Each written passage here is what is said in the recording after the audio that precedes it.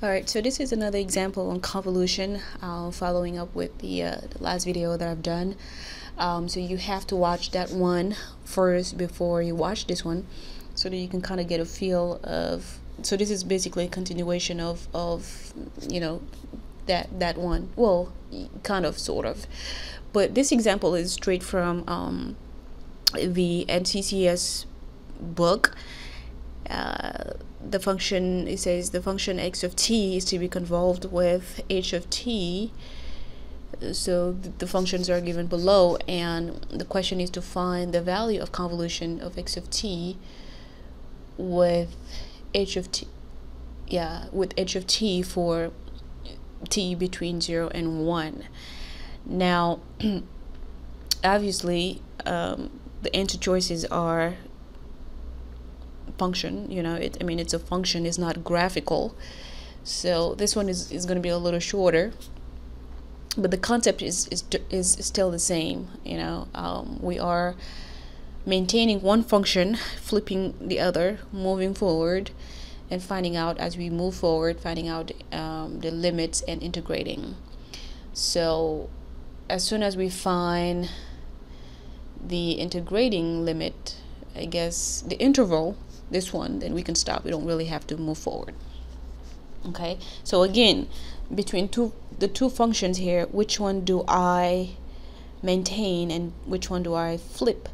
So obviously this one is the shorter, is the easiest signal. Again, the key here is to flip the shortest signal or the easiest signal. So here the shortest signal is h of t, because it stops at 1. You know, it's a time domain, it stops at 1, so it's the shortest signal. So this is the one that we are going to flip, and we are going to maintain this one. So first we're going to have to change the t's to taus. Okay, that would be our first step, so that we know we are dealing with taus instead of t's. Okay, it's your first thing to do, otherwise you're gonna mix things up. So this is tau,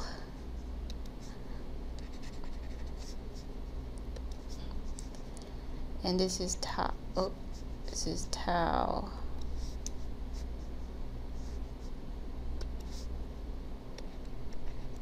Okay, so we multiply this function by minus tau, just like the previous video, by minus tau.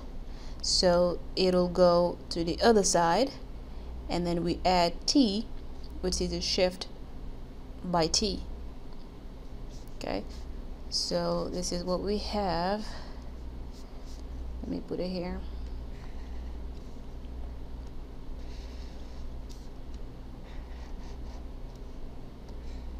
So this is what we have. Well, it's not proportionate though, but I guess you get the point.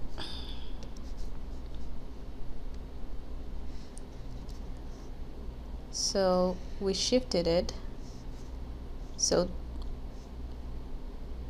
this will flip to the other side because we multiply by minus 1, so it'll be minus 1 here, and then we add a t, so this is t minus 1, and then the point of origin will become 0 plus t, so there's a t here. Okay, so this is RH t minus tau. So we multiply by minus 1, which means flipping, and we added t, which means shifting. Okay, all right, so this is what we're going to convolve with this function over here. So we can go ahead and erase it if we want to, or we can just put it in the middle over here, so we can see what's going on. All right, so we have 1 over here somewhere, and we have 2 here. This is sort of like a triangle, I guess. It's not proportionate, but it should be. I mean, it's 1 and 1s.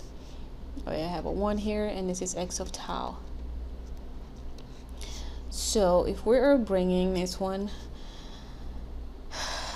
so from here if we bring it to the origin, point of origin here, there's no overlapping, so we don't really have to put it there. Okay, so technically most of the time I skip that part because there's no overlapping. So I definitely, like, let me put it in so you see what I'm talking about. Like, if we shift it one time, it's gonna be here. It's gonna be here. So you're gonna have t minus 1 here, and you're gonna have t here. There's no overlapping with these, so when t is less than 0, there's no overlapping. Okay, so we can erase that and keep moving forward, bringing in inside the triangle. So we know we are somewhere here.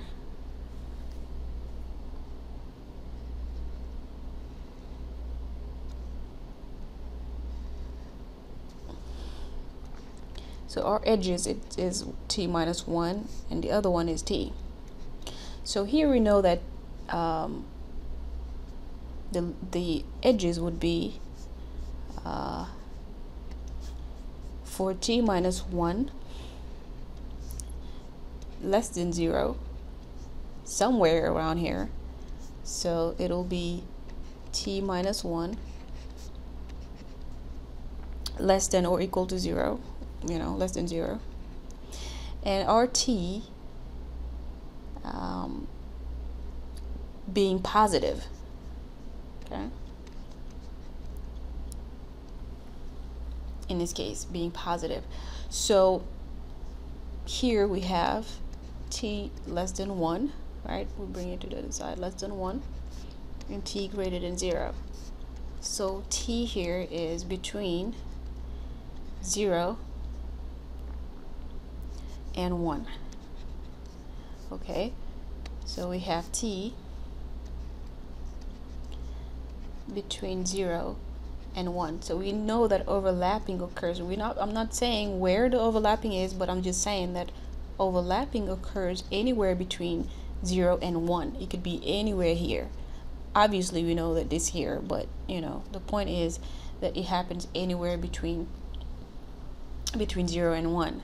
So this is our interval. Now the question was, what's the value of convolution between 0 and 1? So technically we don't have to move forward with this, although we could have gone forward and keep going and finding out all the areas of overlapping regions and finding out the final representation, the graphical representation, but that's not the question here. So we can erase this and stop here. Obviously in the exam they know that you don't have all the time in the world to keep going, but I guess that's the point. And so here we can highlight, now that we have the region itself where the overlapping occurs, now where is the actual overlapping area? Where is it exactly? So the overlapping area, we know that it's here. So it's bounded by, so y of t, or whatever the question was, y of t, maybe we can call it y of t. So the overlapping occurs bounded by this area, this region, this area here is bounded by 0 and t. So we can do 0 and t.